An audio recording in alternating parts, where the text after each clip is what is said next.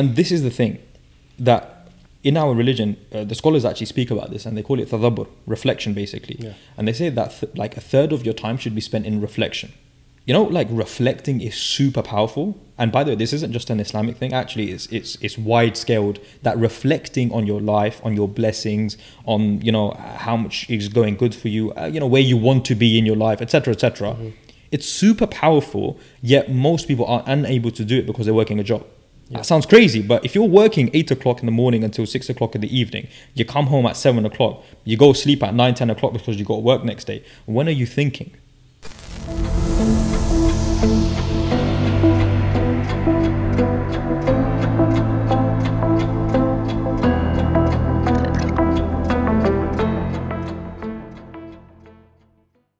Hi guys, welcome back to another episode of Visionation Success Stories podcast. Today, my guest with me here is Abu Musa. How you been, bro? Alhamdulillah, I've been alright. How's things with yourself? All good, man. How's your day been today? Honestly, it's been a long day, man. I mean, it's coming up to what is the time? 8 o'clock. Yeah. I've been out since 10 o'clock in the morning. I had to go Milton Keynes first. And yeah, man, it's been a long day. But alhamdulillah, it's good. Okay, so tell us a bit about what you do for our viewers that don't know who you are. So so for anyone that doesn't know, basically I put out content on social media for in terms of business, in terms of finance, more in terms of also the Asian Muslim community specifically, because I felt, so I'll go into what I've done before, but basically I put out content on social media in regards to Asian Muslim majority in that niche, because I felt like whilst I was growing up, the Asian Muslim community as such were massively lacking when it came to communication skills with non-Muslims or non-Asians, for example, right? I've got this saying, and I actually, I say this a lot actually, I say a lot of Asian Muslims, for example, or Asians or Muslims, however you want to say it, the first time they deal or communicate with non-Asians or non-Muslims is when they get the job, when they're 21, 22 years old. So like, for example, myself, I went to a school predominantly Asians, went to college predominantly Asians, etc., etc. We like to stick to our own people. Massively affects us in our growth. Thankfully, I played professional cricket, semi-professional cricket, and so that helped me and develop my skills in dealing with everyone and feeling confident and not feeling like I needed to stick to my own people, which helped. Apart from that, I run my own recruitment company. I have a couple of other ventures. So there's a few businesses I run, and that's where I come from. Okay. Interesting, you mentioned about cricket. So you played semi-professional cricket. Who was it you played for? Lancashire Academy. Okay. So I've obviously being in a sports background, it's like when you go into play for a team, for example, there's a lot of structure and rules, and there's a lot of culture that's non-Asian, non-Muslim. Yeah. So I would say that for me, like when I still remember this actually, like we'd play cricket basically, right? Yeah. And so I would play with adults, even when I was like 15, 16. Right? I'd be in like, and there were many things like, you know, of course, like everyone would be drinking alcohol, everyone would be in the pub, everyone would be doing what they had to do, you know, even small things like even the jokes, for example, or even, for example, going, like, for example, for an Asian kid who's 14, 15, a man who's 30, 40 years old having a shower right like there next to you, whilst you're just sitting there quietly looking down and thinking, I can't look up, you know, but that is, it's very odd, but that's actually very normal in a sports environment, right? Everyone's like, the lads are just going in for the showers, you know, towels half around their waist sort of thing. So that's very, very odd for me when I was growing up. I'm not saying I'm used to it now, it's normal now, because obviously it's not something that I do anyway. But the point is you become used to culture and how things work, which does help. From that then, how did you get into where you are now? What did you do? So, okay, so I mean, I basically went to university, more because it seemed as if that was the route to success. If you want to be wealthy, rich, or anything like that, then you have to go to university. Apparently, that's not true, by the way. Just disclaimer. But I went to university. I wanted to be a police officer. I didn't obviously become a police officer, but that's what I wanted to do. I very quickly realized in second year of uni that my skills, what I was good at was in essence sales. I was good at talking. I was good at speaking to people. Even when I was young, I was just, I felt confident and comfortable speaking to people. That helped me. And so I realized like, that's my best skill. So I have to use that if I'm going to get anywhere in life, right? And that in second year of uni, I realized that I had to basically get into sales or a role where I will have to talk. And to be fair, this is actually advice to anyone. Like, people will decide to do something because their cousin's doing it, their brother's doing it, their uncle, their dad, or something like that. But they won't think to themselves, actually, what's my best skill?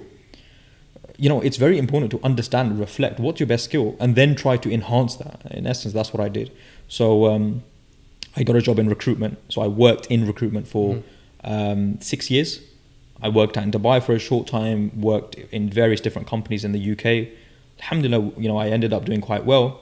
And basically 5 years, when I was about 25, I set up my own recruitment company. Just because, honestly, it got to a point where I was making money, according to what society says, but it didn't feel like I was making money. And I just felt like I was limited and there was a ceiling over my head. And so that's when I decided to set up my own company. Okay, so when you set up your own company, what kind of struggles did you face initially? And was there any hindrance towards it? Like, you thought when you started it was like, okay, maybe it's not the right thing to do? You know what? You'd be like, it was a lot easier than I thought it would be. Honestly speaking, like, a lot of people actually ask me, like, look, like, how hard was it? What were the struggles that you went through? And because the assumption is anyone that starts a business has to go through a struggle. Yeah. Right. Reality that wasn't my case. Alhamdulillah, like, I didn't actually go through any struggles in the beginning. Right. It was actually quite easy from the avenue that, and I would say there's an element because I had past experience within the exact same area that I wanted to set up my business, that it was quite easily, to be honest. I mean, my first client, I still remember, the first month after I left my job, I wasn't really working hard. Me and one of my friends, who I basically said to my friend, I'll teach you recruitment, come on board, and I'll give you like a very high commission structure, basically. And so he joined me, and honestly, we would just bang FIFA for a month straight, right? And then just so I felt like I was being a little bit productive, I would send like 3-4 emails. Yeah. So I wasn't even like the first month trying. And then one client by email came back to me and said, by the way, we do need people, we need your services. And I was like, oh, okay. And that's actually how I got my first placement. I wasn't even trying. And then when I got some success, I was like, no, listen, I need to put my head down and I really can make this something. So let me try. And that's basically how it happened. Okay. So when you just started the company, were you still working your job or did you leave? No, I did leave. Okay. I left. Yeah. So you left and then you started working in the business. Obviously, some people might struggle with doing that because they need to make ends meet, and they can't leave their job, and there's no right or wrong way. You can work your job and start your business, or you can completely leave it and start your business at the same time. You just get a bit more time directly to your business. But what it is, man, like, I just felt like I'm a terrible saver. I can't save money. Yeah. Honestly speaking, one of the main reasons I set up a company for myself and tried to make more money is because I couldn't save money. And I tried saving for like 2 years, right? And there were some months I would make, like, basically I was making around 70, 80 grand a year working the recruitment job. Yeah. So, about 3.5, 4 grand, basically.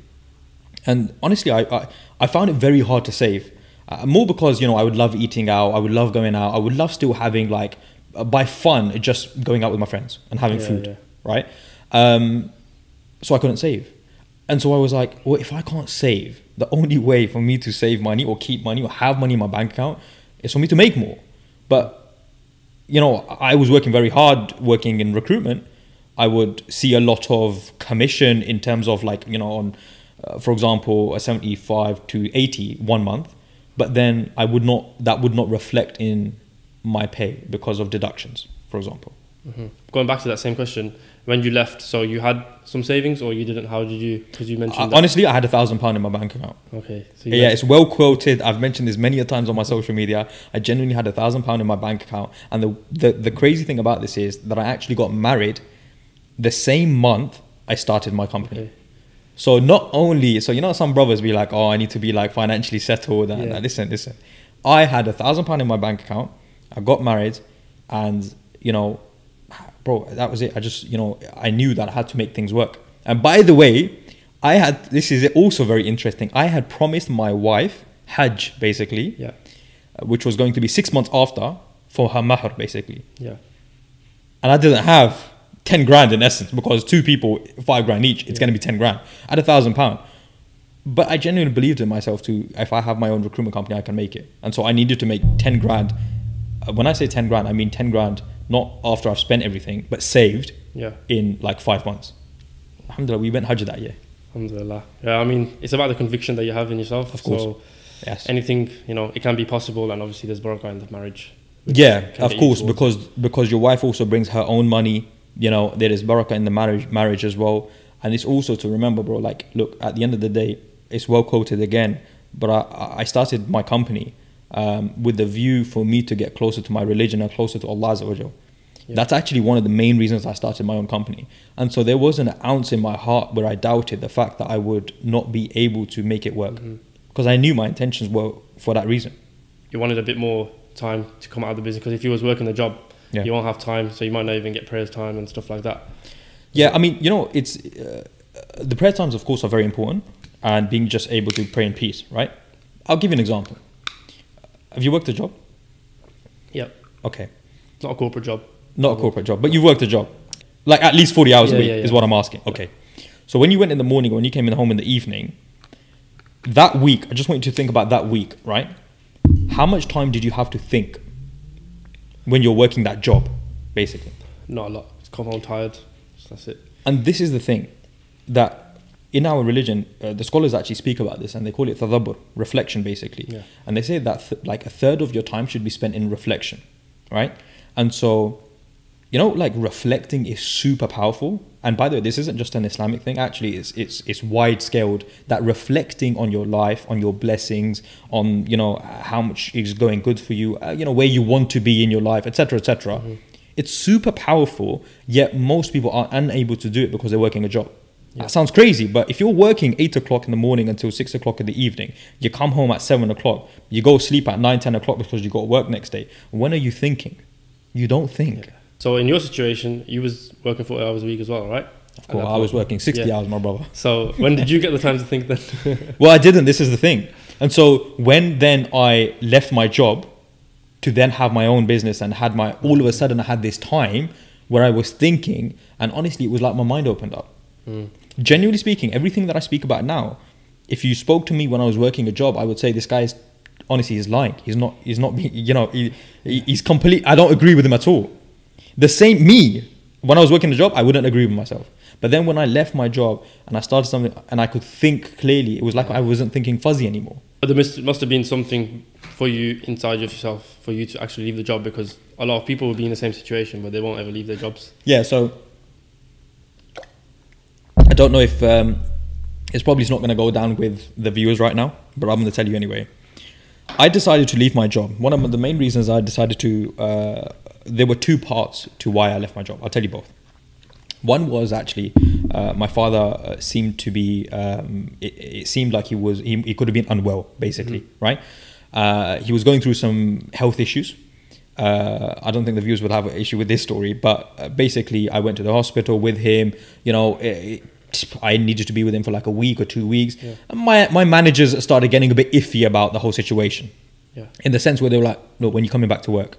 And that was definitely a light bulb moment in my head where I was like, do I really want to continue working somewhere where I can't even serve my father who raised me to where I am today? Yeah. Right? Definitely got me thinking a certain way. And then there was a point basically where I was probably making about, I think it was about, for example, it was about 50 grand, okay? And 1 month I made like a lot of commission. And I'm looking forward to this paycheck. I'm thinking, oh, this is it. Finally, the moment where I'm going to save a ton of money because I've made a lot of money this month, for example, right? So the payslip comes and Queen Lizzie's probably taken like 50% basically, right? And I'm looking at that like, what? Like, I was assuming this and I got this. I was like, this isn't even worth it. Like, this is one of the best months I've had. Yeah. And I've got X amount, right? I've been taxed so much. I was like, no, I have to do something for myself. And that's basically the 2 reasons why I was like, no, I need to do something for myself now. So when you had that light bulb moment that you mentioned, so at that point, did you feel like you were just another number in the business, and you didn't like how you were being treated, or what do you? No, I don't. To be honest with you, I've been a realist always. Yeah. I mean, if anyone thinks that, oh, their company loves them and their manager loves them, and, you know, like if they left, everyone would be upset, and, you know, like that, just, it doesn't happen. You are replaceable. Yeah. If you're replaceable within a company, no one cares.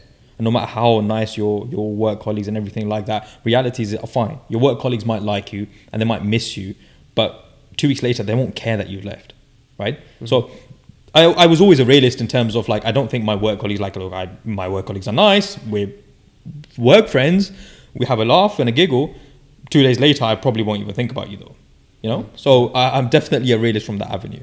Yeah, in terms of what you mentioned, so you worked and you got that commission and then 50% of it was taken away. Yeah. What would be different, for the viewers that don't know, what would be different if you was in a business and you were making that kind of money? Like, what would you be able to do? Without saying too much. Yeah, of course. I guess it depends where your business is, right? If it's in the UK, of course, you know, they're looking to corporation taxes going up. It might get a little bit techie, but look, I think the point, the issue, the way I saw it at that point, irrespective of tax, okay? Now, of course, it could be, it is, you know, it can be more tax efficient for you if you've got your own company, okay?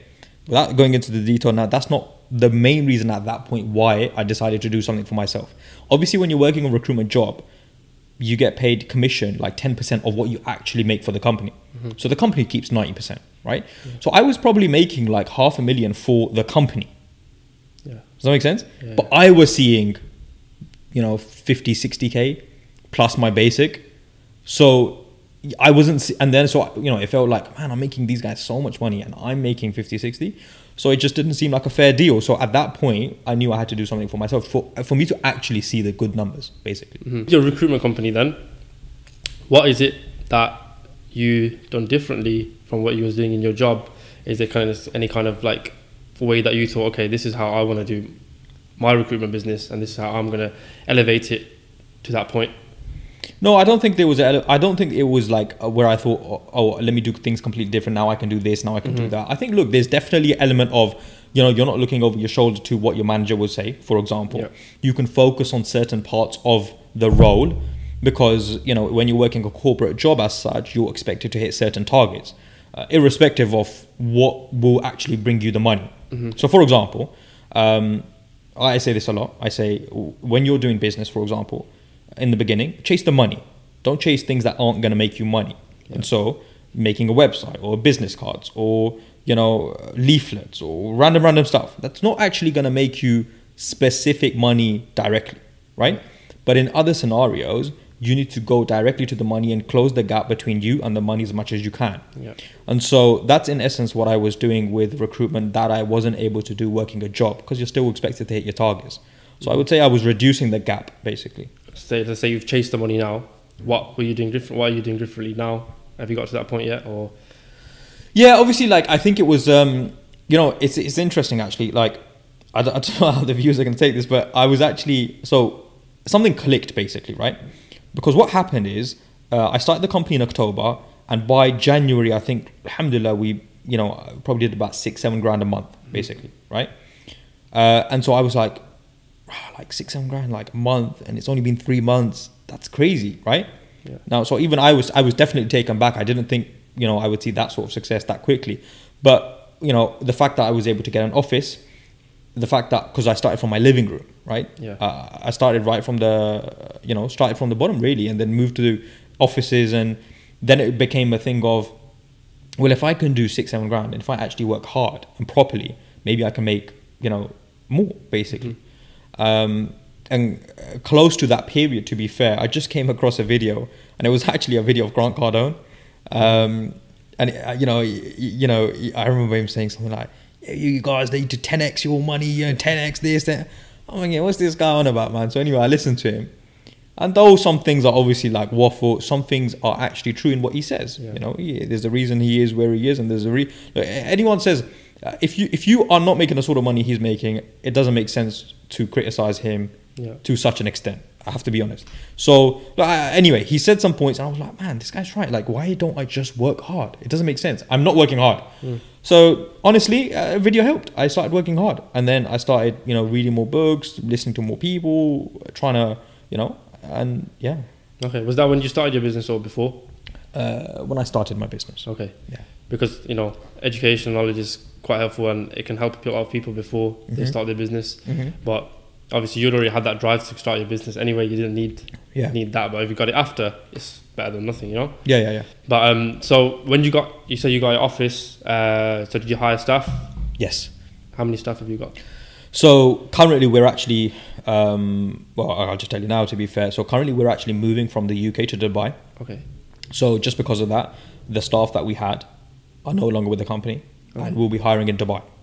So we're going to go through mass hiring in Dubai. One, because labor is much cheaper in Dubai. Yeah. Two, because, well, King Charles isn't going to take half my money.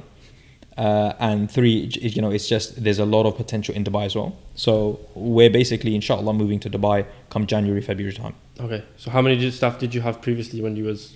So at the peak, we probably had about seven, eight employees. Okay. Yeah. Okay. So is there anything that you did to treat them differently in terms of them being in a corporate job? Or yeah, I mean, to be fair, look, the environment was always good for Muslims. Yeah. And that I sort of, I'm a big advocate of that, because I think that sometimes as Muslims, we become a little bit scared. A lot of Muslims are actually scared to even ask their managers whether they can pray. Facts, by the way, that's reality. And so I definitely wanted an environment where, going to Friday prayers wasn't an issue. Going for 2 hours was fine because it was Friday prayers. Yeah. Praying Jummah in Dhuhr and Asr and stuff, it was fine. It's part of your life. And so you shouldn't have to feel like it's a massive chore. So yes, from that side, it was definitely different.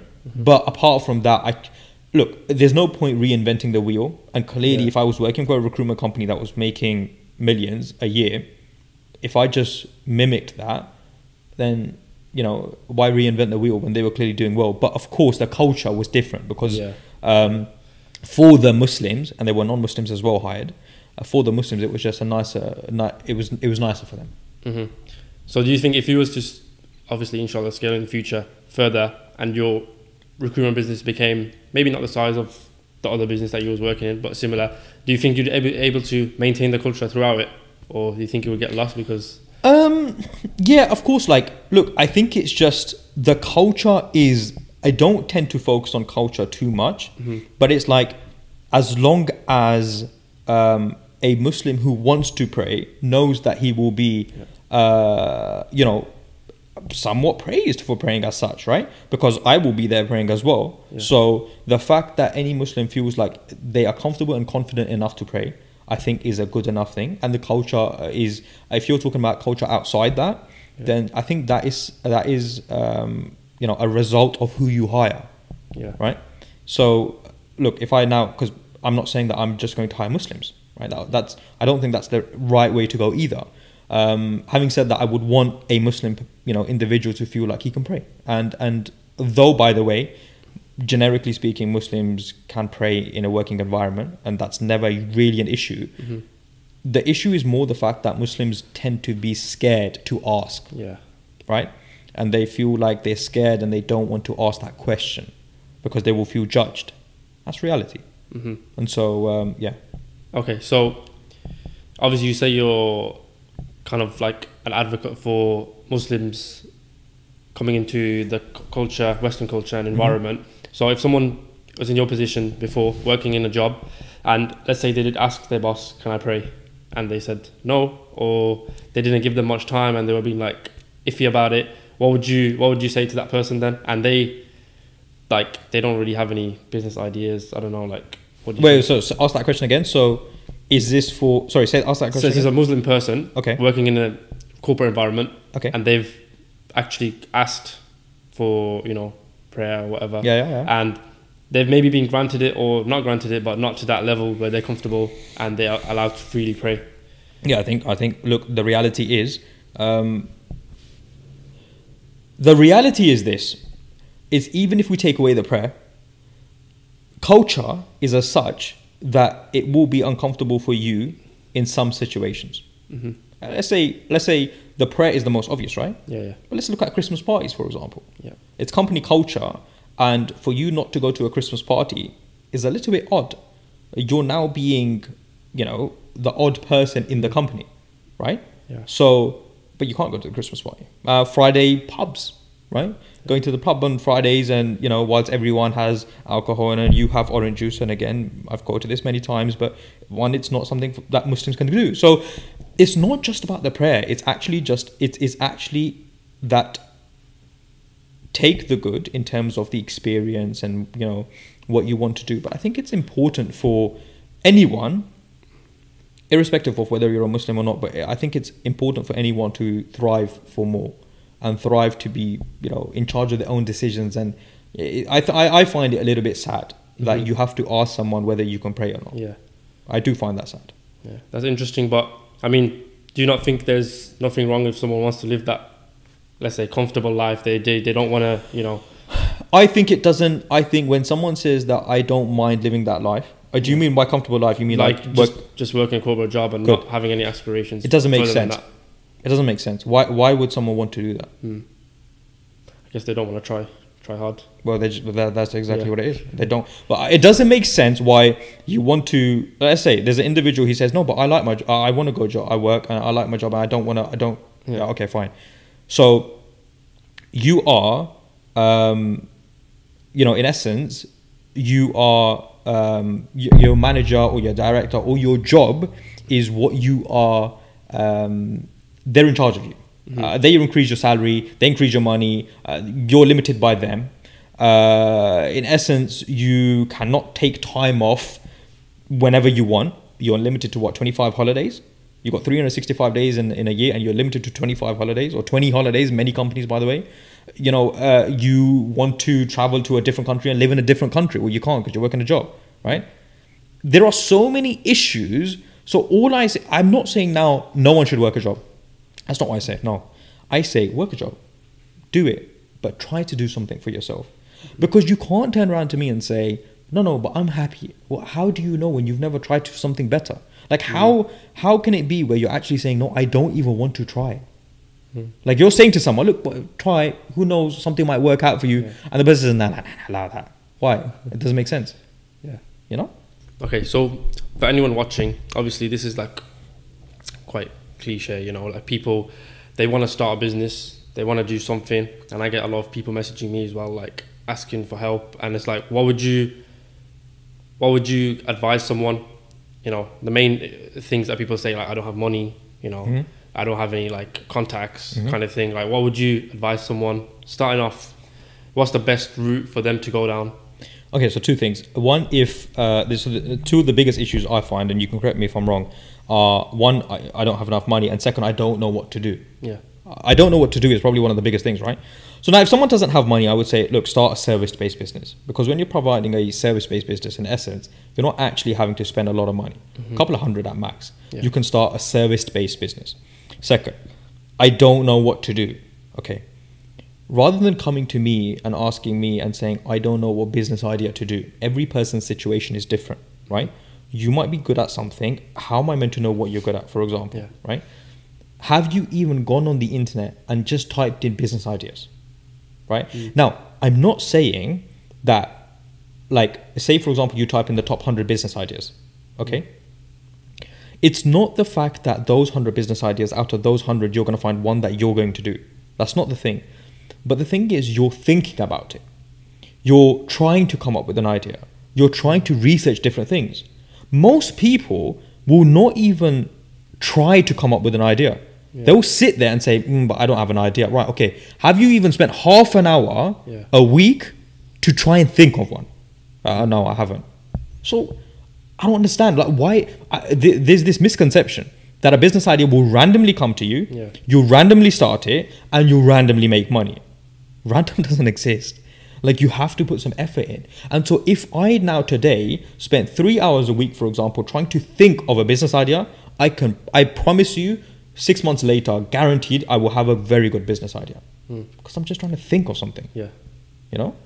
Yeah, I guess, people don't, they don't put that time in. They'll want all the answers straight to them, but it's not as straightforward as that. Yeah. I would probably say, like, you know, a lot of people say that you do what you're good at, or find something you're passionate about.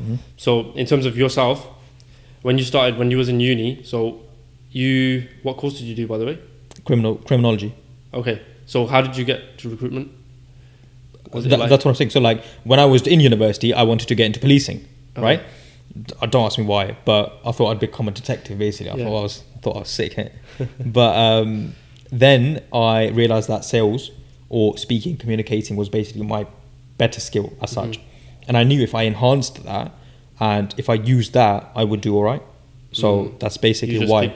So you chose recruitment from that. Yeah, exactly. So, well, the story actually goes back when I was 18 years old, when I was in college. When I was 18, I think it was 17 actually, there was a recruitment consultant, or he was in recruitment basically. And I was, you know, even at that age, I was quite cheeky and I was quite chirpy. So he came to me and he said, you would do quite well in recruitment, right? And he would drive like some big Range Rover and everyone was like, wow, this guy's got money, right? And so that kind of stuck in my head. So in second year of uni, then when I realized that, no, actually, I talk well, I communicate well, that's my skill. Then I thought, well, I remember he used to do recruitment and he had a Range Rover, so clearly they might be doing all right. That's where I decided to research and do that. Obviously, you mentioned your skills are speaking to people and communicating. So is that one of the reasons why you are like quite prominent on social media now and you focus on that? Is that something you focus on a lot, like 50-50 with the actual business, or like is it something you focus on more now? Yeah, I think social media is very powerful. I'm sort of in the sort of place I am in my life now. I don't know if I want to say this, but I don't actually have to work as such. So I only do it now because, you know, keep myself busy. I like to do more. I want to progress. I want to grow. So I don't work for money necessarily anymore. I work because I enjoy it. I want to keep growing, and you know, I want to open up opportunities for people. So social media is a great place because obviously it enables me to help a lot of people. One video gets, you know, 10,000 views, and now you've actually maybe helped 3 people. You know, it's not about helping 10,000 people. Actually, it's about helping 2 or 3 people. And I know when I was growing up, I didn't really have an older figure who was like a role model, who was a Muslim and wasn't a snowflake about his religion, and actually would tell you as it is, but knew how to run businesses as well. Very hard to find, by the way, right? And so, honestly, man, I'm just trying to be the older brother to the younger generation, where it's like, oh, he is a Muslim, he won't sacrifice his religion. And actually we can respect that from the avenue that he is also trying to do well for himself. And so, you know, Muslims don't have to be poor. And this is a mindset that unfortunately sometimes is embedded into our heads when we're young, that, oh, money is bad. It's not bad. Some of the Sahaba were very, very wealthy. And so that's the reason I am very prominent on social media now. Or I try to put some content out because I know it benefits. Okay, so have you had like any feedback like for yourself? You must have seen a lot of people reaching out to you in terms of what you've put out. You know what the reality is? What I talk about is against society. What I talk about is against society, because I say the schooling system is best. There's no point, honestly, like what does school teach you? School, college, university, it teaches you how to get the best job possible. That's what it teaches you, right? Does it teach you how to do your taxes? The first time you find out about taxes when you're 21, 22 years old and you get a pay slip. That's when you find out about tax, unless you're doing accountancy. Ridiculous, by the way, because that's probably one of the biggest things in your life, right? So majority of the things I say are against society. I say don't buy a house and don't put all your money into a house. I say don't take out a mortgage. So a lot of the things, I get a lot of backlash, and I'm completely okay with that. Because the things that I say, you know, are not in agreement with society. Though the 10 and 15%, for example, that see the content and think, I think he's got a point, to be fair, can understand. And I'm completely fine with that. Okay. So in terms of the backlash you get, do you ever respond to that? Sometimes, yeah. Sometimes, I'll be honest, like, you know, sometimes I have a good laugh with it. So sometimes I have to be honest, like sometimes someone will say something, you know, and I'll just give them a little cheeky comment back. So, yeah, I'm all for it. I like a little bit of backlash. So this is the funny thing. So my brother, actually, this is interesting, right? So my brother, like, he will see my videos and stuff like that. And he's very, like, I wouldn't say protective, but like, if I've made a video, so me and my brother, we agree on everything. I mean, he's actually 12 years older than me, but he agrees with everything that I say. And now he's later on in his life, he's worked the job, he's done everything. He's like, man, I can't believe, why would you work a job? But I tell you this much as well. When you're 21, 22, 23, you'll disagree with me, right? When you're 30, 31, 32, you'll be like, right, that guy was right. You know why? Because you'll get married, you'll have kids, you'll have to pay your bills, you'll have to pay everything in your house. Unfortunately, our community, you're really sheltered when you're young, and you really believe that X salary, I'm sorted.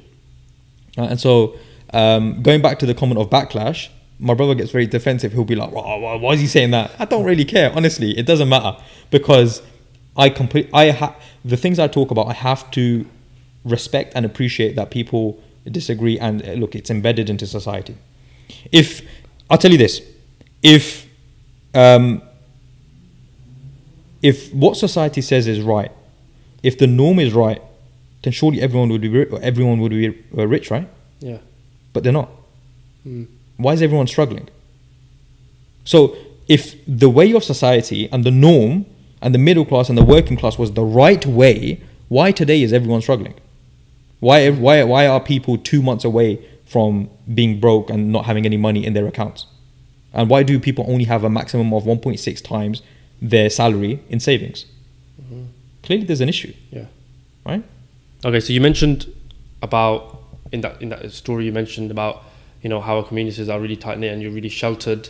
For example, like a parent, like what should we as a community ideally do differently for our children and, for the youth? I think we need to encourage, we definitely need to encourage entrepreneurship. Yeah. We definitely need to encourage our youth to go out and mingle with other cultures and societies. Yeah. Look, for my child, if I wanted, the child to, I'm talking about the aspect of dunya as such, right? Yeah. I don't actually want my children to achieve dunya. I want them to be people of the deen, really, to be honest. But if I did, honestly, I would give my 2-year-old an iPad, right? Yeah. I would, teach my 2-year-old, how to speak Arabic, how to speak English, how to speak Urdu as well, different languages.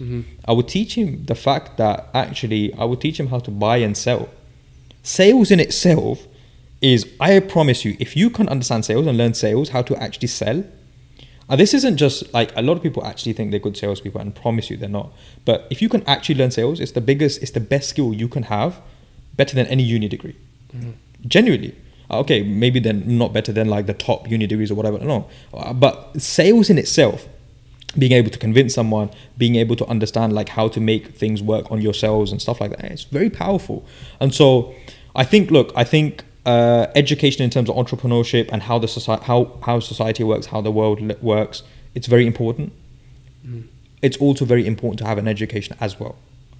Though I'm against the educational system, I think to a certain extent you do need it as well. So I don't say like you shouldn't go you shouldn't do your GCSEs.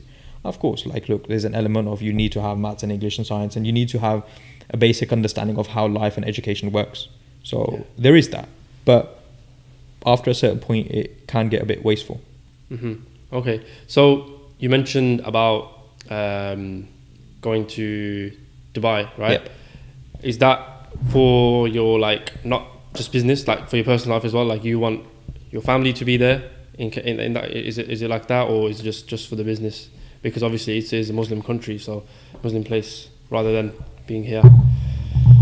Yeah, I think me personally, I think hijrah is very important for me, and by hijrah, like for anyone watching, is basically moving to a land which is Islamic as such, right? And someone will say, well, Dubai is not Islamic, but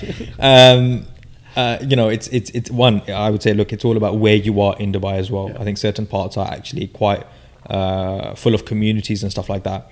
I'm actually looking at Sharjah as well to live in, rather than the Dubai itself, but I might live in Dubai. The answer is yes. I definitely think it's a better lifestyle. Let's be honest, do I really want my child at the moment growing up in certain parts of London, for example? Yeah. I'm closer to London, basically. So do I really want my child growing up? I mean, no. I mean, I definitely wouldn't wear a nice watch. I got an Apple Watch on right now. I think even an Apple Watch I might get robbed these days, for an Apple Watch. So look, I mean, Dubai is definitely safer.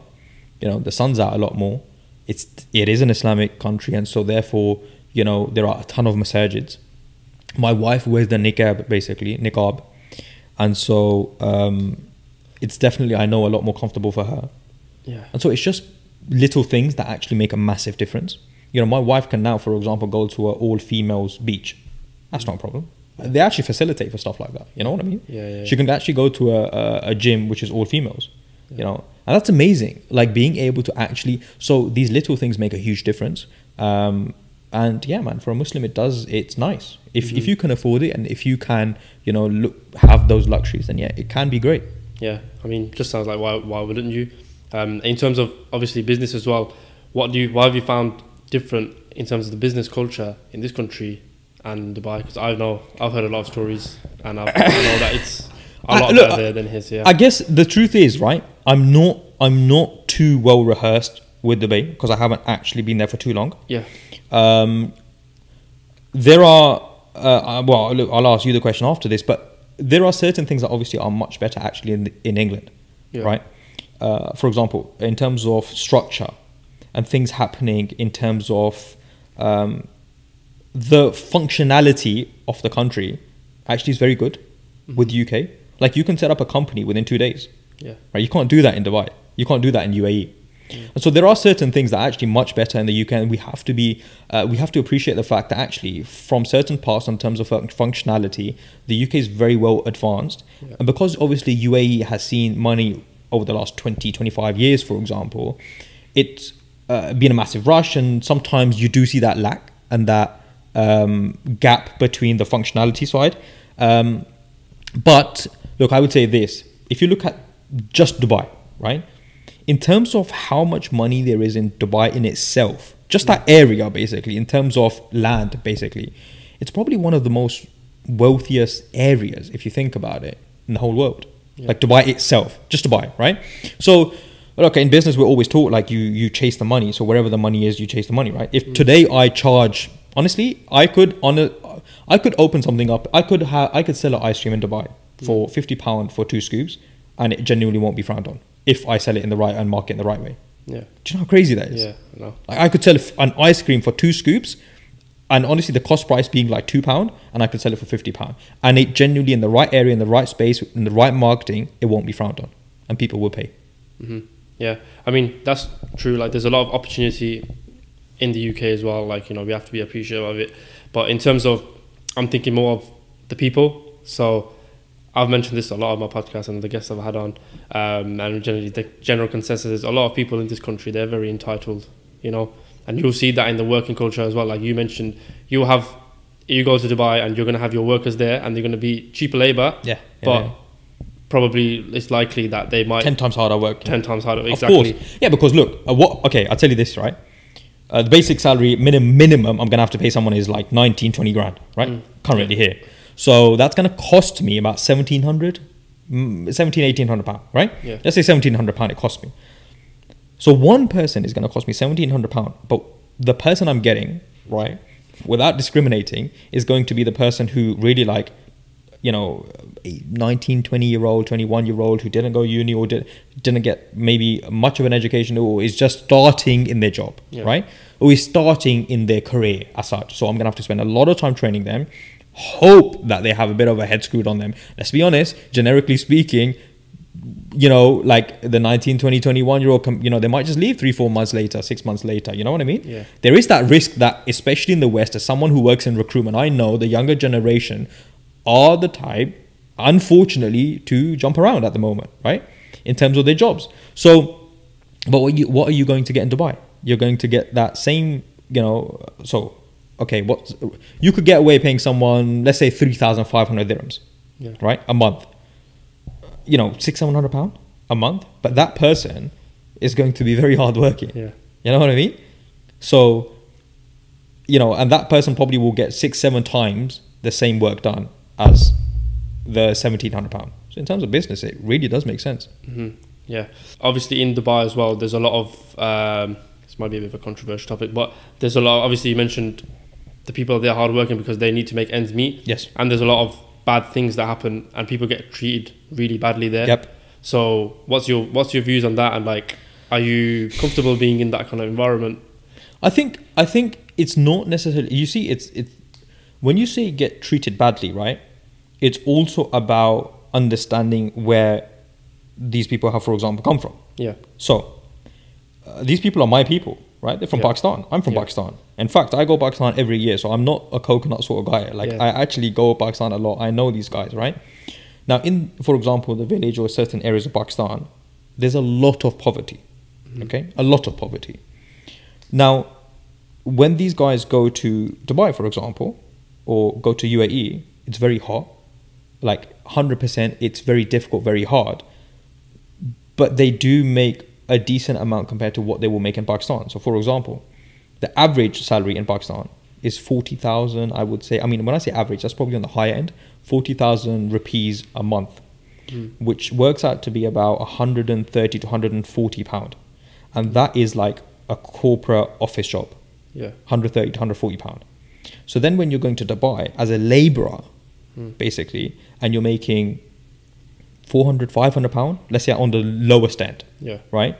Actually, for someone who's a laborer now, they're seeing the financial gain from it, right? And so now when you compare that person to someone in the UK, of course, like that person is going through a lot of hardship, a lot of struggles. But that person themselves might actually be very happy in that situation. They're like, look, I'm so glad like I've got this because I can look after my family and I'm making 4 times what I would make in Pakistan, for example. What are you comparing it to? If you compare it to the UK, then yes. If you compare it, but then look, you know, it's the same way. Now things are more expensive in the UK, right? Yeah.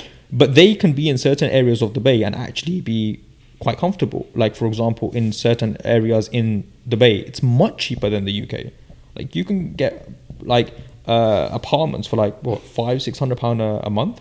You know what I mean? So yeah, it's subjective, I would say. Okay. You know, they're well off, like not well off, but like they're comfortable in their place where they are, and obviously in comparison, it can be quite different.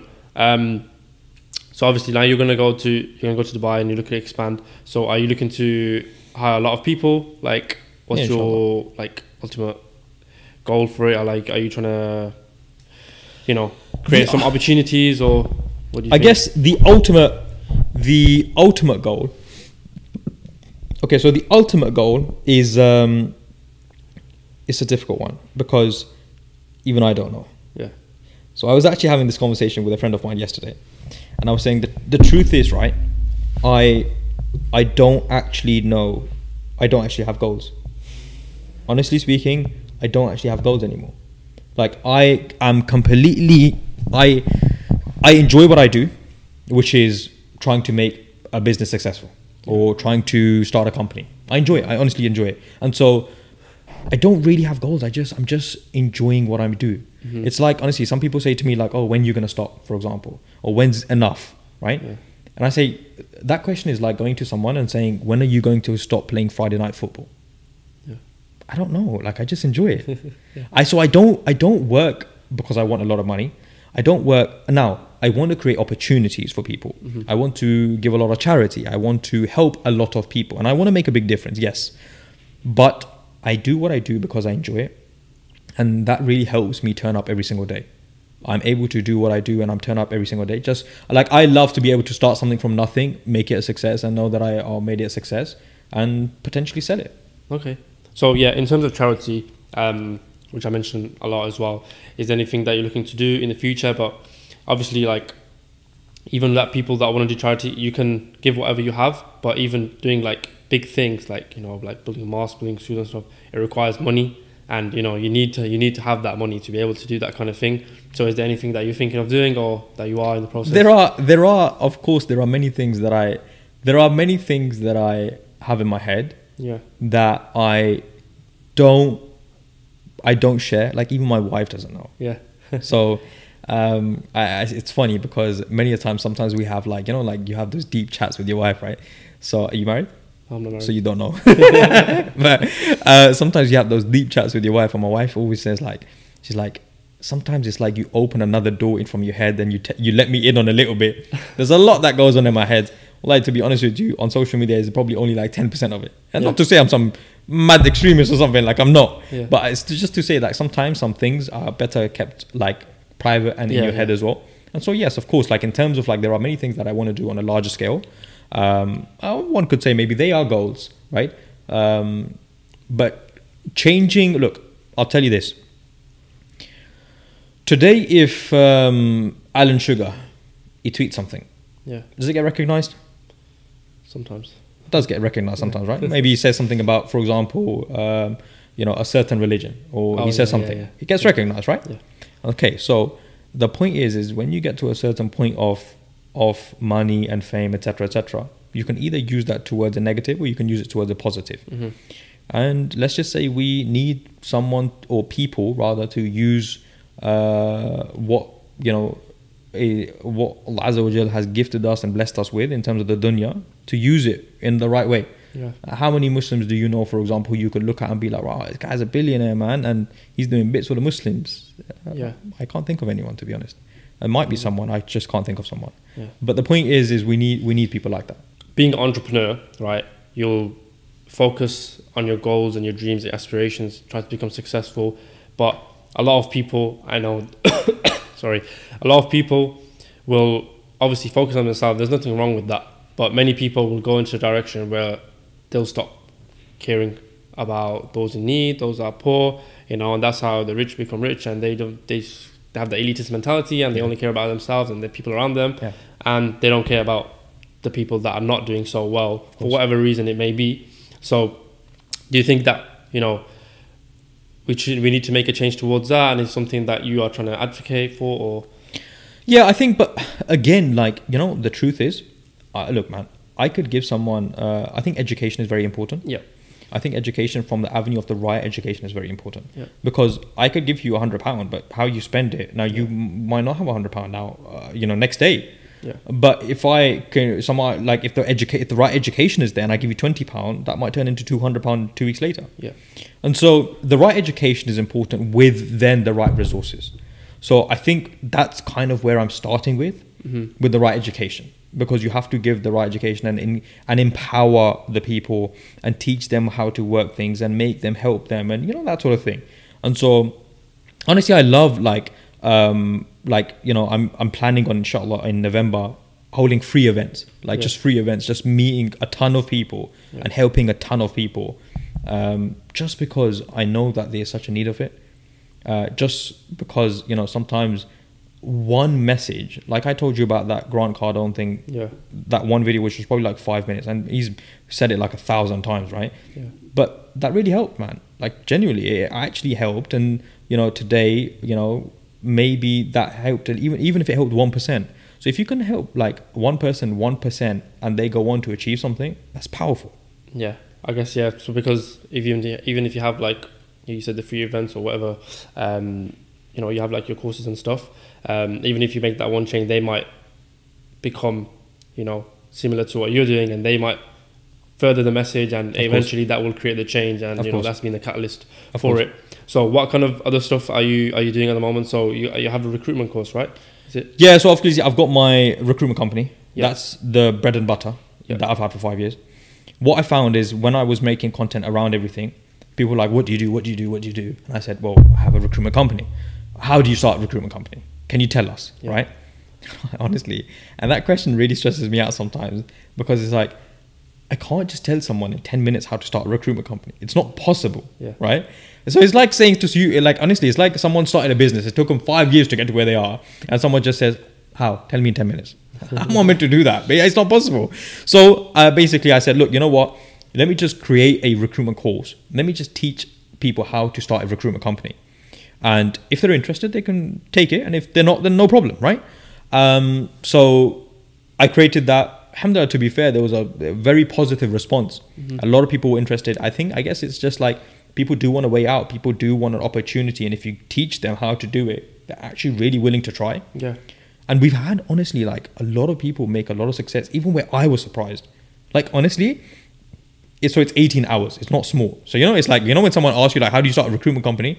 How am I meant to answer it in 10 minutes when it's taken me 18 hours to answer it, basically? Is it 18 hours worth of video content or Yeah, pure video. Me sitting in front of a camera talking as well. Okay. So none of that presentation. You don't know who's talking behind. Is it someone else? No. It's me sitting in front of a camera talking for 18 hours and explaining the whole start to end, basically, right? But the point is so then, I created that basically. Alhamdulillah, we've had a good positive response from that. And then I created just recently, 6 months ago, a platform called Teach You. Very early stages, testing the waters right now. Proof of concept is there. It's doing well-ish. We haven't even shared it anywhere. It's basically, think of it as the Netflix for courses. Yeah. Okay. What I found is, unfortunately, on social media, the people that are selling courses are the ones that have a big following. Yeah. But actually, there's a lot of people who have a lot of knowledge and a lot of education to give, but that message isn't getting to the public because they haven't got a following, right? So that's basically, because I own a recruitment company, I thought, you know what, let me go to the experts. I'll say to them, come on board, I'll pay you for your time, teach what you know, and I'll host it on the platform. So that's Teach You. We started that about 6-7 months ago. Doing all right, doing well. There's a lot of benefit from I mean, it's basically 20 quid a month, right? Yeah. So the whole idea is you get all this knowledge for cheap, but it's like, you know, at least the experts are teaching it rather than anyone. Yeah. So I mean, it's beneficial for yourself as well. Like, you'll put in, for example, like you said, your course, you put in the 18 hours once, and it can be exponential if you wanted to. Like, as much as it grows, and for sure. And to be fair, that's actually where I was today. To be fair, but I could just leave it, right? Yeah. But honestly, that's just not the sort of person I am. So now, basically, what I'm doing is, because I've got a lot of contacts and links in the recruitment game. So today, like, I was with my director of, basically, he was my director when I was working in recruitment. Mm-hmm. So he's been in the game for like 20 years. Yeah. He currently runs 6 recruitment companies. Okay. So I said to him, I'll pay you for your time, and you better know it cost me a lot of money, but you teach now. So basically, I'm doing a recruitment 2.0, where the experts. So I have done it. I've started it, but I'm not like the best in all avenues of recruitment, right? Yeah. There's people better than me. So I've gone to the best, and I've said, I'm going to pay you for your time, teach what you know, and now he's taught like 4 or 5 hours of a big part of it. And I will go to other people 4 or 5. So I'm making it even better now. But I've actually said to people, if you get the course now, then you can have it for free. So like, it's like, honestly, I just like bettering things and growing things and making it even better. Yeah. I mean, if you're that kind of person that's interested in helping other people, it's like a no-brainer. Especially if you've got the following, you've got the experience, you've got it, and then that's it. You can build from that. For sure. But being in the position, for example, that someone is looking to learn stuff, and, you know, Instagram, there's a lot of bogus stuff there. There's a lot of bogus courses, and you'll see that Instagram ads come up. They'll try to get you to buy a course, of course, whatever it may be, whatever industry, whatever you're searching for, that will come up. Yeah. So being someone that's looking at that, what would you say to someone that's looking to, whatever business it is, doesn't have to be recruitment, could be anything. They're looking to invest in themselves, buy a course. Mm-hmm. What are the kind of things they should look out for in finding? I think it's important. I think, honestly, one thing I would definitely look out for, me personally, I would want the person to have their own social media following. In terms of, when I say social media following, like, I want to be able to like know this person a little bit. Yeah. So I can at least see like, oh, is he genuine? Like, is he nice? Like, does he talk about this stuff? You know what I mean? Like, bro, if I'm standing in front of Lambos and stuff, and then I sell a course and stuff, then I'm not gonna lie, like, that is a bit like, does he really know what he's talking about? Like, show me something where it's like, oh, that was actually kind of cool. Like, he just showed me how to do something. Yeah. You know what I mean? Like, for example, I've got like on my YouTube channel, I've got like live calling sessions. So I'm live calling. Yeah. So you're not going to look at me and be like, oh, he doesn't know what he's on about. Well, if I don't, then why am I doing live calls for you guys? Yeah. Right? But then, yeah, so I would definitely want to like see something that I can reference, something I can look at. Has he done it before? You know, people can lie about they've done it before. Is he showing some good tips right now? Can he show some good examples?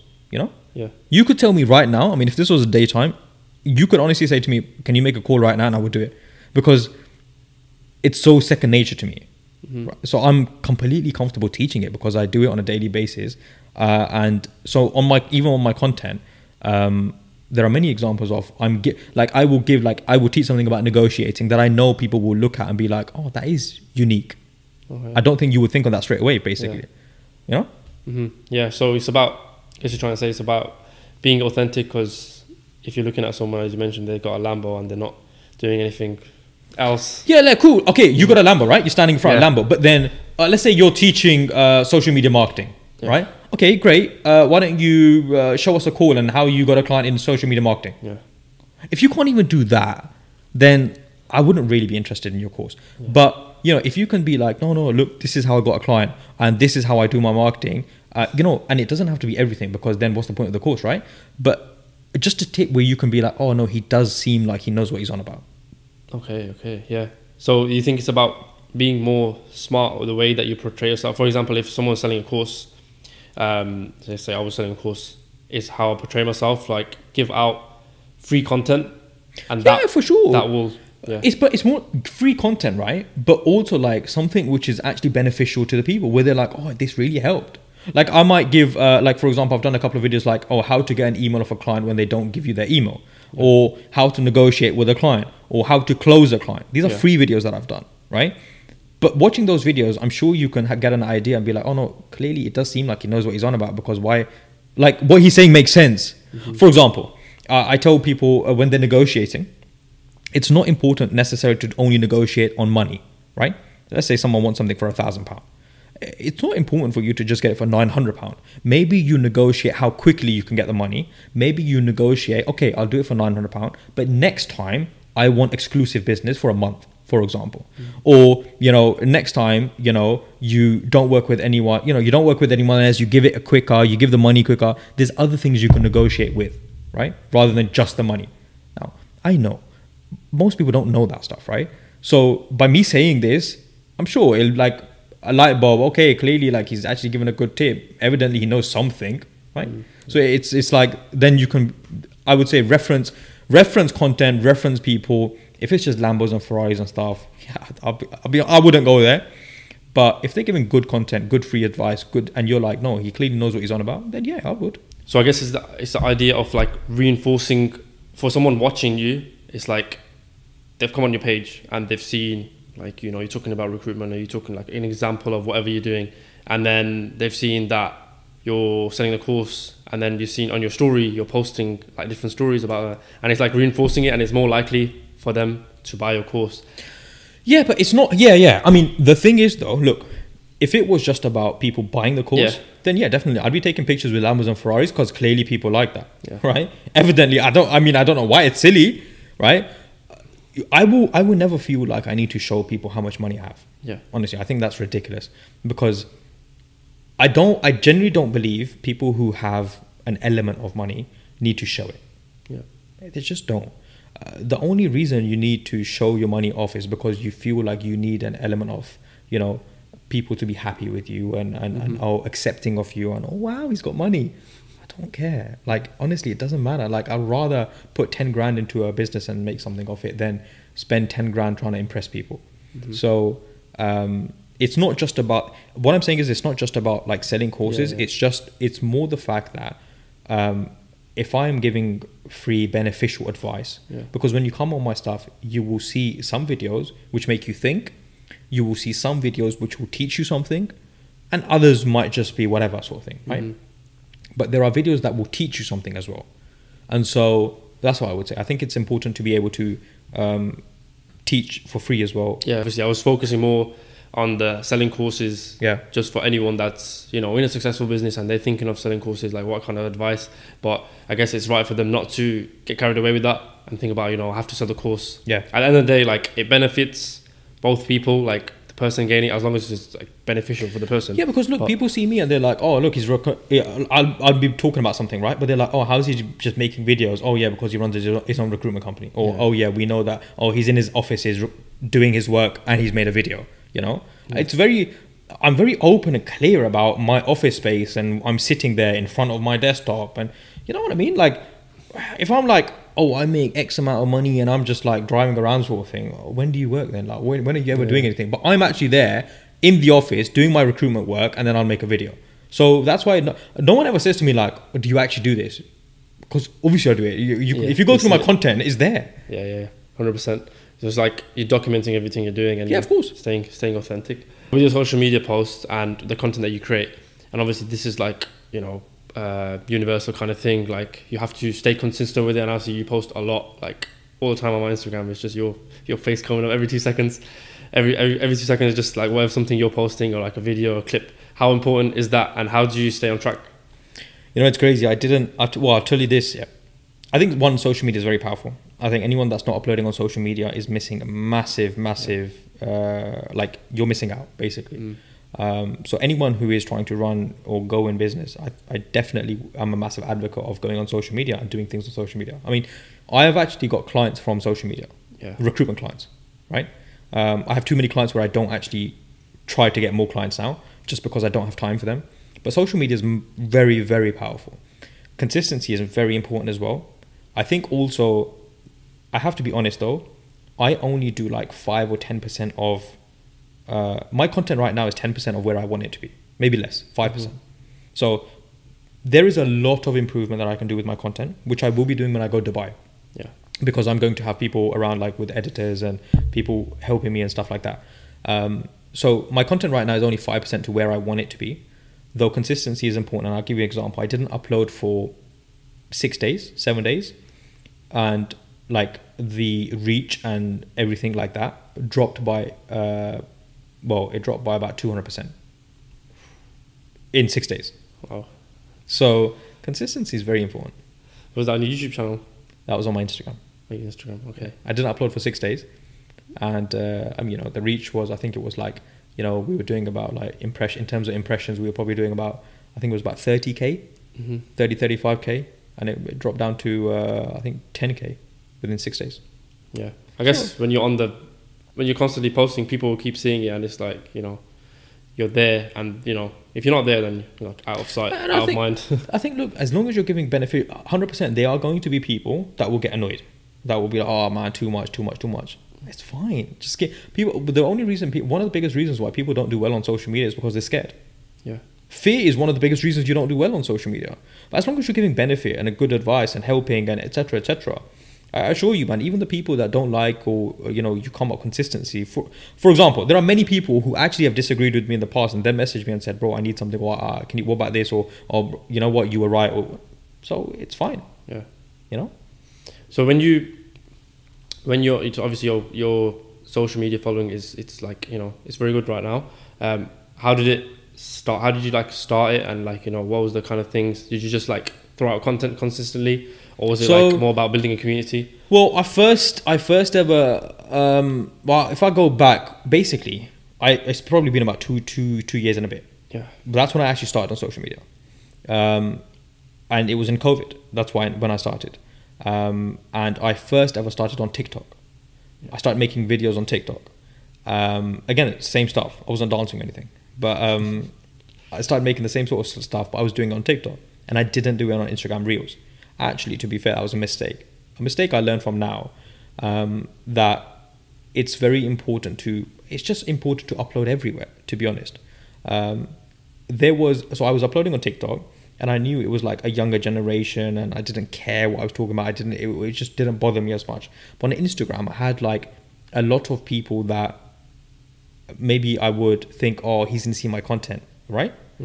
And so that would definitely affect me, and so I wouldn't upload on Instagram as much. In fact, hardly ever. And then now I'm definitely way over that. But I think fear is one of the biggest things. So I started uploading like 2 years ago. I did it on TikTok, did it on YouTube. YouTube, I carried on basically, and so did I with TikTok. TikTok, I probably stopped though, to be fair, slowed down completely. I don't know if I will continue on TikTok. Why is that? I think TikTok, the app itself, I'm not a massive fan of it. I don't really want to be consuming the content, and I think when you're making content on TikTok, you end up consuming it. Yeah. And I think on TikTok itself, if consumed too much, is quite dangerous. Bro, honestly, I didn't like consume for 6 days. I remember that, like 6 days I like locked off TikTok, and it was like I could think straight again. Weird, super weird. I definitely don't want to be consuming it. And I feel like when you're creating it, though, maybe when I'm in Dubai, I will have people uploading for me, sort of thing. I personally think that if you're going down the route for viral content, yes, TikTok is probably the best. Oh, I definitely agree. I definitely agree that okay, I'll tell you this. Currently, and I'm saying this with my know for a fact, basically, come next year, you can re-upload this video, basically, and people will be like, oh, is that Gary Vee? But basically, TikTok, YouTube Shorts, and also LinkedIn. LinkedIn is very powerful as well. but it's also about how you use these platforms. LinkedIn's an untouched platform, which is very monetizable, basically. People on TikTok, so for example, you can get 10,000 views on TikTok. Yeah. You might get one conversion. Yeah. Whatever that is, by the way. On Instagram, you might get 8,000 views or 10,000 views with 2 conversions. The conversions on Instagram is better. Yep. If you get 10,000 views on LinkedIn, you're probably looking at like 5 to 7 conversions. So the conversion rate, the monetization type, people on LinkedIn have money, right? Yeah. They're the working class, they're the middle class. And so LinkedIn is actually very powerful as well. And I think it is going to be something which is soon come as well, next 1-2 years. Okay. In terms of like someone that's doing like social media content. In terms of social media, okay. I think LinkedIn has its place as well. Okay. So you haven't seen your LinkedIn. So is it the same kind of stuff you post on there? So I've only practically last week started uploading on LinkedIn. Yeah. Just because I think that is a powerful place to be as well. Because I've thought about that for the podcast as well. I haven't got around to it, but I thought about it. I was like, who says like you can't post like that kind of thing? Like, you know, because obviously you always see like. I think something very interesting. Actually, a good friend of mine told me once, and he said that I think he said 2 things to be fair. He said one video can change your life. Yeah. One video could change the rest of your life, right? Okay, like for example, I'm sure now if you had Andrew Tate sitting here, change the rest of your life, for example, right? Yeah. So if your one viral video can change your life, and 2, sometimes people get into this, I've only had 300 views, I've only had 400 views. Rather how you should see it is 300 people, 300 humans, individuals sitting behind a computer or a desktop are watching me. 300. You know what I mean? Yeah. It's not necessarily about the views, it's about the person. There are 300 people watching you. That's crazy. Because if they were in a hall, you'd be like, wow, 300 people turned up. Yeah. But just because it's on a video, you're like, only 300? It's how you see it, man. 100% agree. Yeah. In terms of like what you said, so you're saying like, 1 second. It's funny how you mentioned about the 300 people if it was in a hall rather than behind the screen. So is that something that you are like gonna do, like public speaking and stuff? Because I've thought about that, and you know that's one of my weak points. And you said that you're obviously good at speaking and talking to people. Yeah. Is that something that you're gonna look to do in the future, or like? Yeah, I think I would do it. I don't know if right now I'm like, oh, I can't wait to do public speaking. I think I would do it, but I think like I somewhat do public speaking already to a certain extent anyway. Yeah. Like I might do like an event where I'm like, oh, you know, 30, 40 people could come down or sort of something like that. So I would definitely, I mean, I'm not shying away from it. I just don't have, you know, the next 1-2 years for me are somewhat booked out. Understandable. But yeah, I would never say never. Yeah, because I think obviously social media reach is one thing, but sitting in front, like in an auditorium or something, hearing someone speak, it's you know, magnifies a lot more. Yes. With people. 100%. But yeah, I think that's the end of the podcast now. I can't think of anything else that we have to talk about. No, that's fine. But you know, I could go on for a long time, but it's getting late as well. And you know, I think it's 9:30. Been here for about 2 hours. I think this is the longest podcast so far.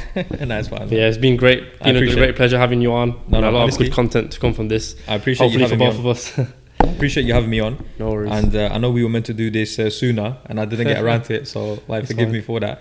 But inshallah, so it's of benefit to people, and I hope both people benefit. No worries, bro. Thank you. Thank you guys for watching this episode today. Make sure you guys stream on Spotify and like, comment and subscribe on YouTube. You can find us on Instagram, Visionation_. So thank you guys for tuning in, whether you're listening to this on Spotify or watching on YouTube.